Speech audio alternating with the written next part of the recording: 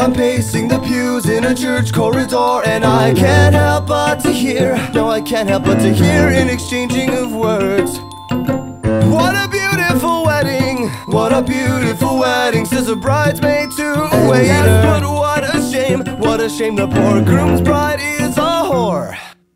I chime in with a haven't you people ever heard of closing a goddamn door? No, it's much better to face these kinds of things with a sense of poison rationality. I chime in, haven't you people ever heard of closing a goddamn door? No, it's much better to face these kinds of things with a sense of, well, in fact, well, I'll look at it this way. I mean, technically our marriage is saved.